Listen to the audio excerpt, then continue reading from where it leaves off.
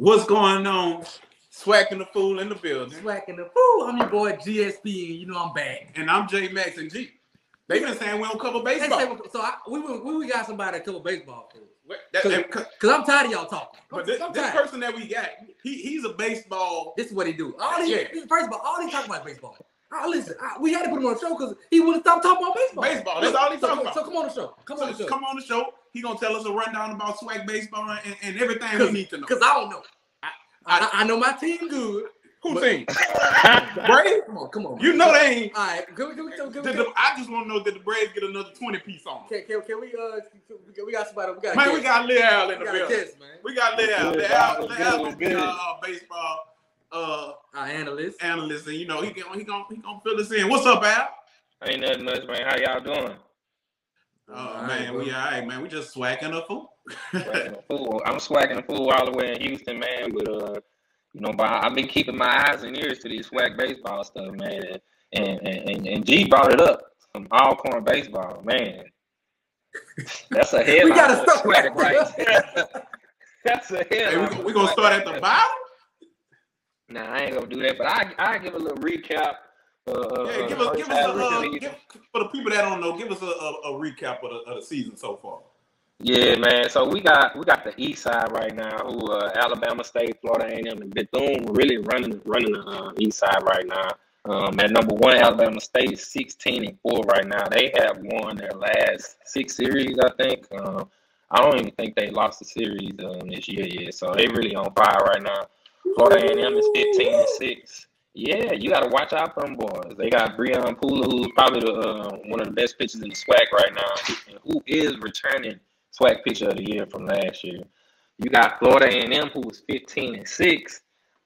They've been smoking. They got some players who can hit the ball. They got some pitchers who can pitch. And I talked to a Major League Baseball coach on yesterday, and he said he's seen a few FAMU prospects on some prospect lists too for the Major League draft. So good. We need that.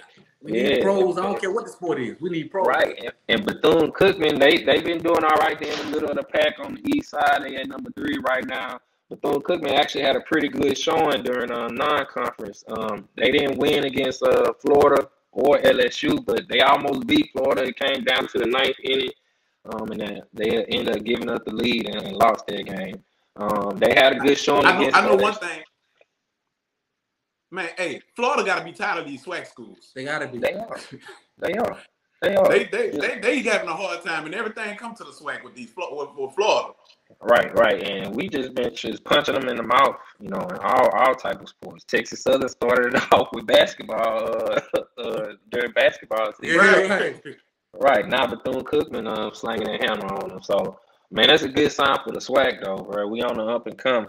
And, you know, with the addition of FAMU and Bethune-Cookman on the east side coming from the MEAC, man, that just made the whole east side a little stronger. Now, you know, on the east side, Jackson State was favored to win the East Side this year, but Jackson State ain't doing That's what I've been wondering, because, you know, they had that good year last year. They had that good year last year when they was down there undefeated. They lost in the end.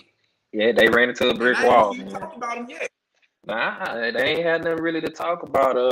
They had a good transfer come in from Georgia State, who we thought was gonna be a difference maker, who pitches and plays the field and can hit the ball, but. They have been dealing with some injuries. Shannar Brown, the 6'7" first baseman, he's been out. So Jackson State has lost a big bat in their lineup. Then Alabama and A&M's been struggling a little bit. They got some JUCO guys that have been giving them some help in the outfield too. So they'll be good in the future with Coach Jones over there, Alabama and A&M. Then Mississippi Valley, they trying to piece it together. Ain't too much to say about that. But yeah, we can go ahead to the west side. Hey, look, Al, before you go to the West, I know you about to do your thing, but will you say the East Side is stronger than the West right now? Ooh. I'm not going to say that.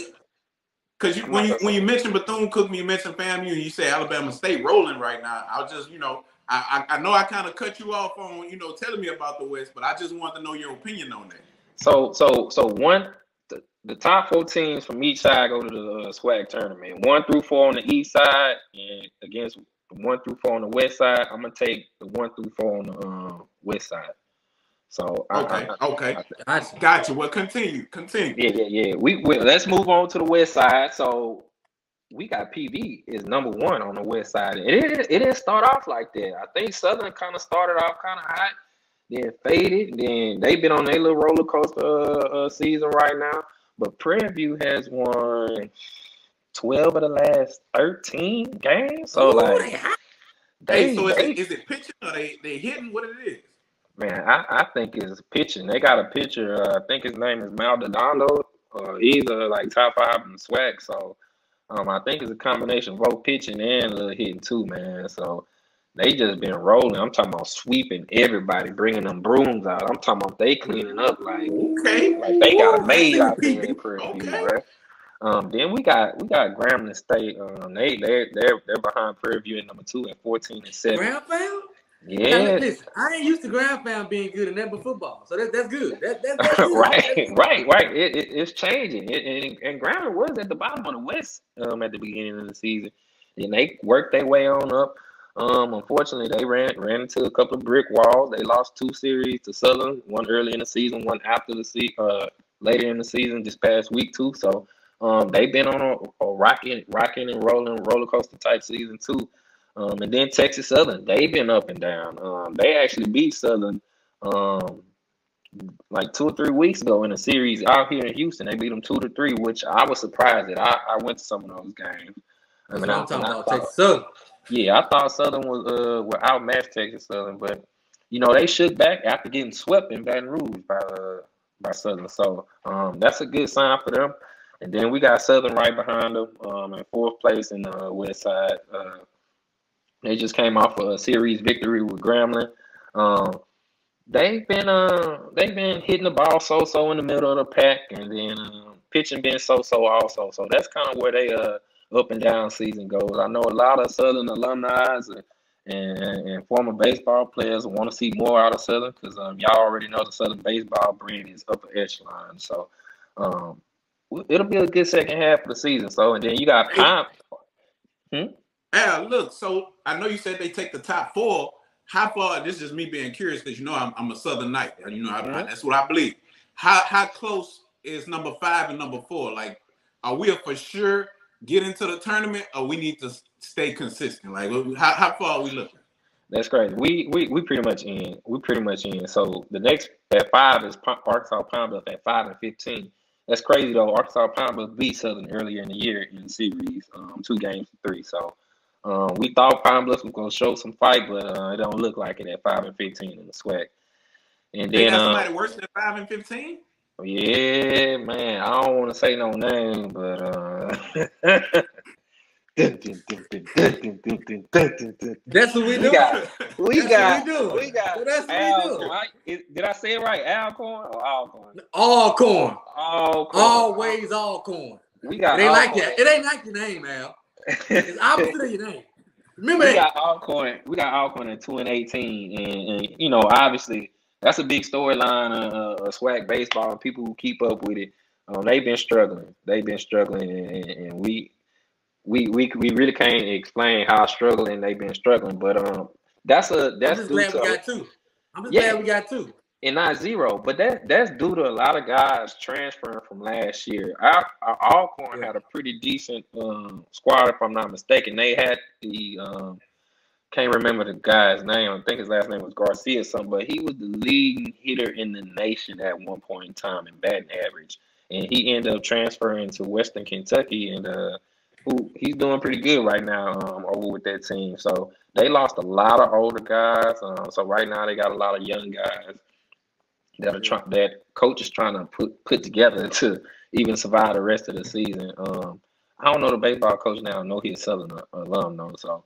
I think he go get that team together, come for the off season. I think he gonna get a lot of JUCO guys, and then you'll definitely see Alcorn State more competitive back into the Barry Ray days. So he better, because I got my pink slip ready. Look, he better. You got him on speed dial, because look, don't hurt him. Give him a chance. Give him a chance. Hey G, so what's some names we need to know about for people that You know, if we had to give me between 3 and 5 names, what school, who we need to know about? Alabama State, Breon Pooler, pitcher of the year last year, might be pitcher of the year this year. I think he's 7-1 right now. I saw he pitched in a midweek game against Auburn. You know, usually your best pitcher don't pitch during the week; he pitch on weekends. But Alabama State was up in this game and trying to get the win, so coach got a little not selfish, but he got a little excited and he put his best pitcher in to try to close the game out. But he ended up giving up a run in that game. But I saw some stuff that's definitely transferable to Major League Baseball. Good curveball, good slider. Looked like maybe 89, 90, 91 on the fastball. So he can move in and out the zone, spot it up. So I think that's a big name we can look for. We got Tremaine Spears at Southern University who can hit the cover off the ball. And he's hitting pretty well right now. I'm thinking like the high 400s or something like that. We got Shamar Page at Grambling State. That's the pitcher, huh? Yeah, he's a utility guy. He plays outfield on Saturdays and Sundays, and then he pitches on Fridays for Grambling. But Shamar has lost his last 3 decisions, if I'm not mistaken, which is kind of puzzling to me. But Shamar is leading the nation in strikeouts. Shamar has 109 strikeouts right now, which means he is pounding the strike zone, and he's getting batters out right there.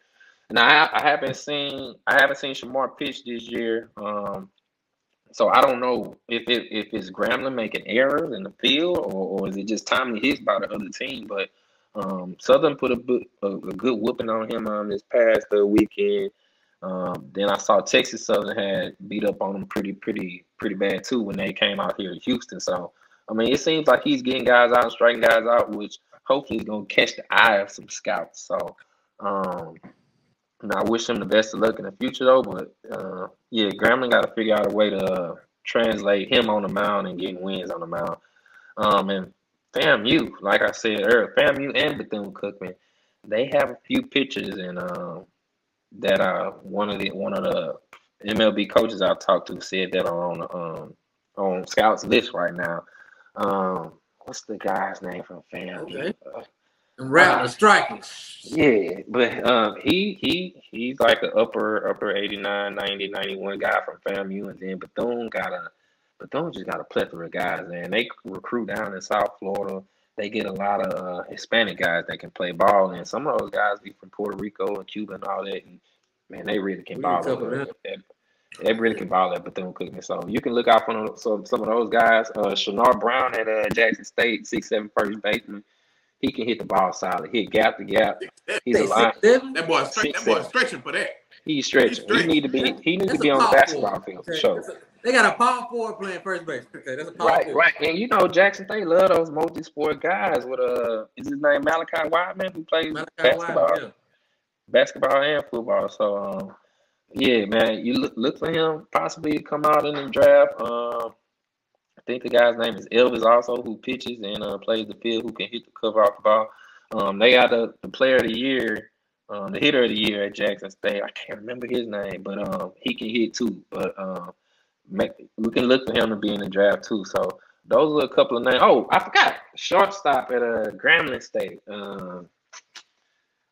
I can't remember his name. Let me look it up right fast, y'all. I'm tripping. I'm tripping. Ooh, and while you look it up, Lav, yeah, I got a question for you. What's his name? Cam Buford.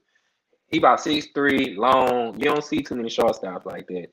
Shortstops usually are short. Y'all think of Jose Altuve, who 5'6", Cam Buford like 6'3". Cam Buford come from a good baseball program out of Chicago called the Chicago Aces, I think. A lot of black guys come out of there, big time guys too. A lot of guys in the pros play for that baseball program. So that's a good cat Grambling State has. The only thing, he leads the league in home runs with 11 right now, but he's had a lot of errors this year in the field, and you can see that translate where Grambling's at the bottom of the SWAC and fielding percentage. So if he can clean those errors up, I think he'll be a pretty decent draft pick coming out the SWAC this summer. So. Not Al. You done told me. I asked you about players. You done told me Bethune had a plethora of players. FAMU, Jackson State, Alabama State. You done told me about all them schools and all that. I need to know, what's your prediction for the tournament? I want to hear the prediction, and I'm gonna tell you right now, everybody watching. So the pressure's on. What's your prediction? What? Give me some predictions for the tournament. How you think it's gonna go? I give you my 8 teams who I think are gonna make it. Alabama State, Florida A&M, Bethune-Cookman, Jackson State, and then we're gonna have Prairie View, Grambling, Southern, and Texas Southern. Now, who's gonna come out on top? I'm gonna go with Southern versus Bethune-Cookman, bro. I'm gonna go ahead and say it like that. Last year. Wait. Hold on. All right. So you got Alabama State getting upset. Yeah, that's the tournament. This wouldn't be Alabama State's first time getting upset in the tournament. I'll tell you that. And even last year, Prairie View beat Southern in the first game, and then Southern came back and obviously they swacked them they swacked the food, them boys, and then ended up making it to the championship game. So when it comes to this tournament, it's all about pitching matchups and who plays what day and who plays well what day. Like all of this in season conference records go to waste. Like it's straight up tournament ball now, which is different from in season ball. Like coaches probably take a different approach. Coaches might not even pitch their best pitcher the first game in the tournament because it's just all about matchups. But yeah, I think Southern has the tools to get to the championship game, depending who they draw on the east side. I do think Alabama State. Who you could see them having problems with on the east side? I can see. So if the tournament was to begin today, they'll play Alabama State, and I think they would have some issues with Alabama State pitching. Southern has struggled this year with good pitching, and that's a concern for some old heads. So I mean, if Breon Pooler come out throwing like I saw the other day, yeah, it might be a little trouble for them. But then it's going to depend on Alabama State bats. Can those bats keep up with Southern bats? So, I mean, like I said, it's all about who you draw, who you play, and how you play on that day. So, gotcha.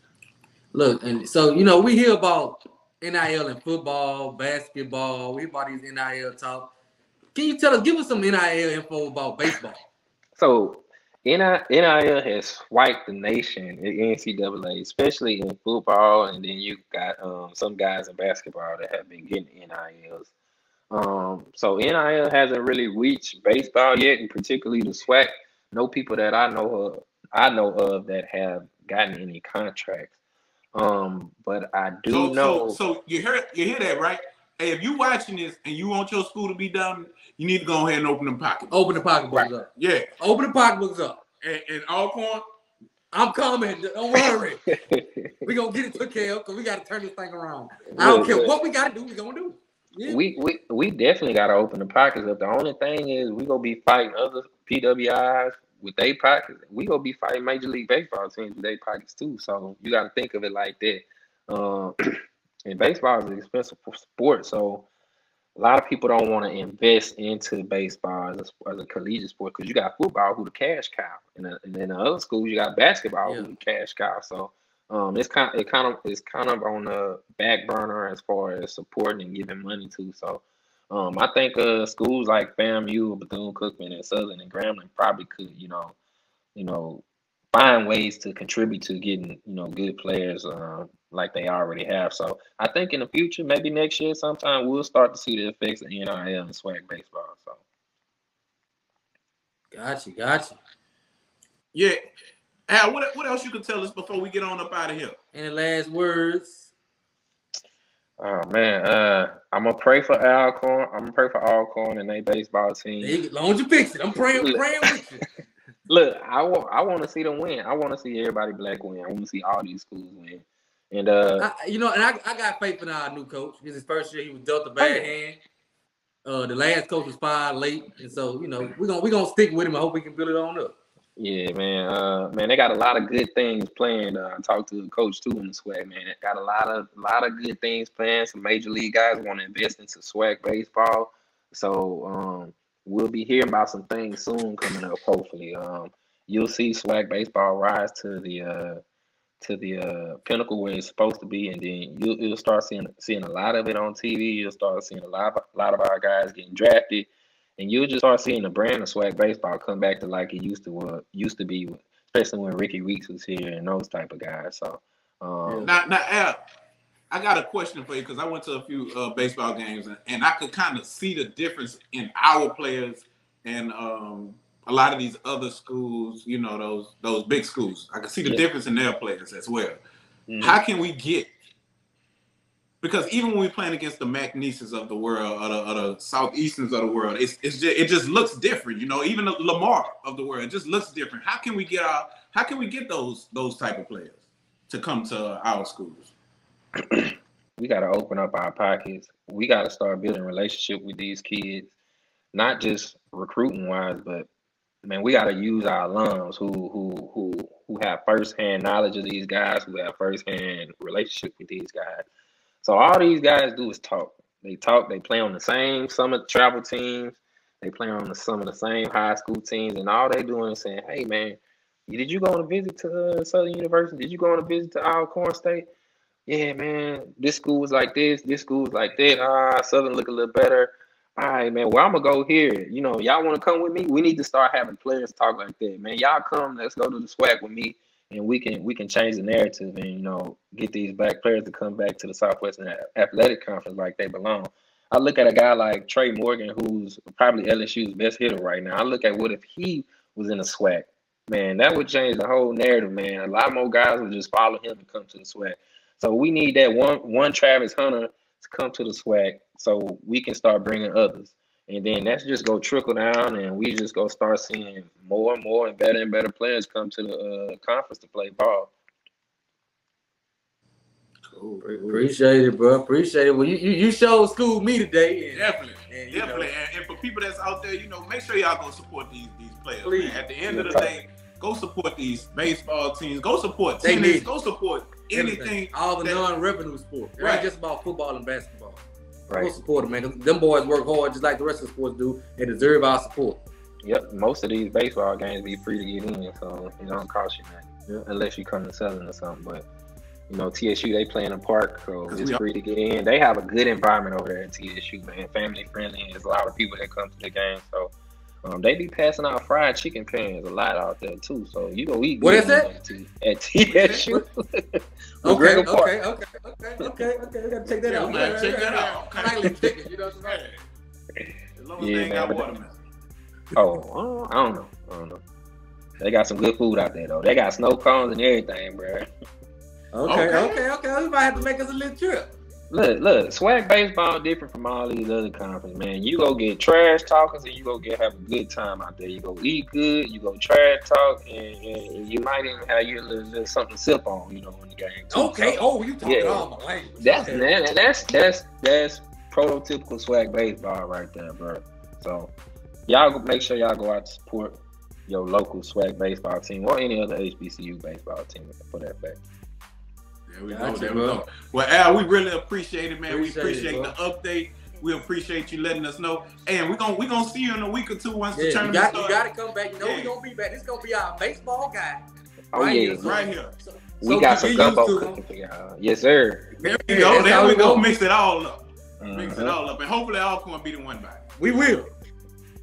Hopefully they're gonna be in the next update. They're gonna have 3 wins. That's what I want. That's what I want. Give me 6. I got 6. Now we stretch. I got 6. Let's go. That's stretching. Let's go. That's stretching. We gonna pray about it. We appreciate you coming on, bro. I appreciate y'all, man. I'm gonna see y'all next week. All right. This is a hit.